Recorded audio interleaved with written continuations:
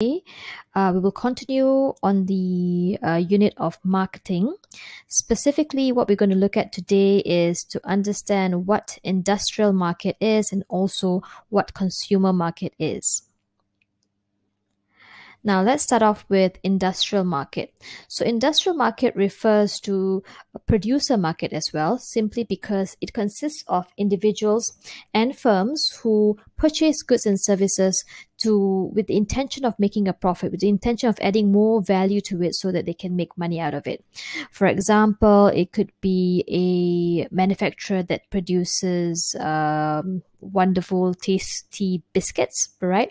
And it's all packed in beautiful packages and it's being sold to all the supermarkets around, right? And what those supermarkets do, of course, is to resell those products, or the biscuits for a profit. So that's an example of an industrial market. Then we also look at consumer market. Consumer market it refers to people who buy these products and services for their own use. They buy them from the industrial market for their own use and not for profit. This refers to the people like you and I who does this, right?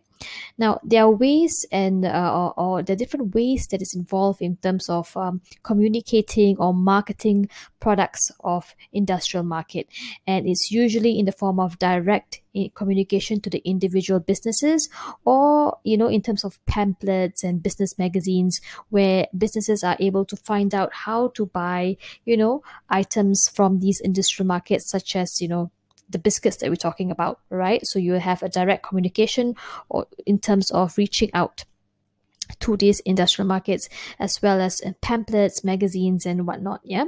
However, in terms of consumer market, people like you and I, how are we attracted to buying goods and services for ourselves?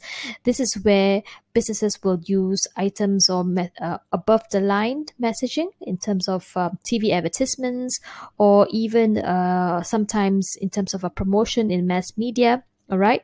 These are also used to convince us to buy these products and services. Yeah.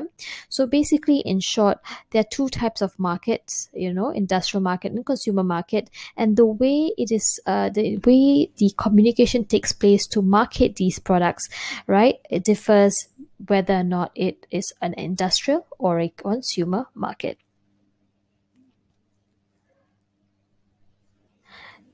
Now, we've come to the end of today's very short lesson, Industrial and Consumer Market.